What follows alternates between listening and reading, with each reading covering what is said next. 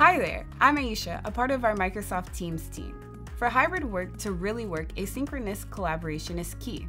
One of the most important ways to make async collaboration work is being mindful of when others are available. Let's take a look at ways you can do this. It's always good to know when others are working. See what time zone your team is working from by hovering over their profile image in Teams. This lets you not only see their current status, but also the time zone they are working from. If you see that someone is busy or offline, you can get notified when they are available. From the chat pane, click the three dots next to their name. Then select Be Notified when available.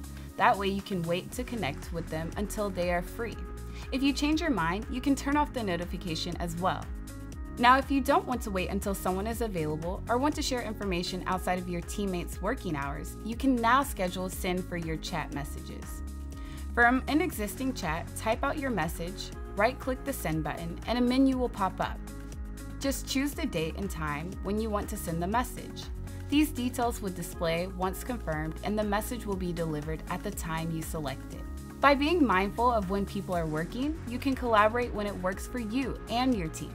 Try it out today and give us a like if you want more tips like this one.